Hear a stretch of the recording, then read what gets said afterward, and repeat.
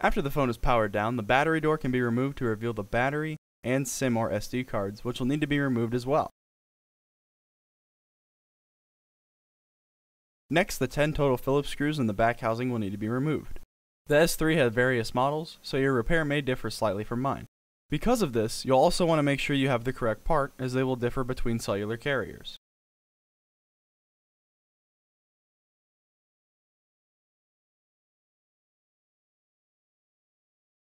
Once all of the screws are out, a thin opening tool can be slid in between the back housing and the mid-frame of the phone from the battery bay.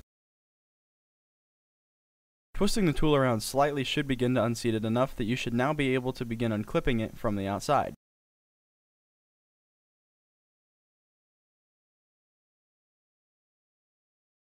To replace the SIM and SD reader, you'll first have to unclip it from the board. Once it's unclipped, use a thin tool to carefully pry the edges of the reader away from the device like so.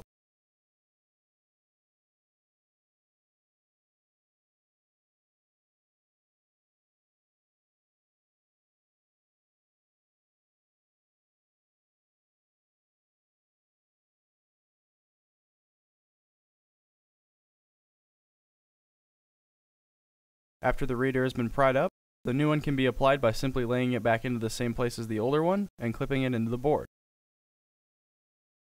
The housing can then be applied as well as the 10 screws that we removed earlier.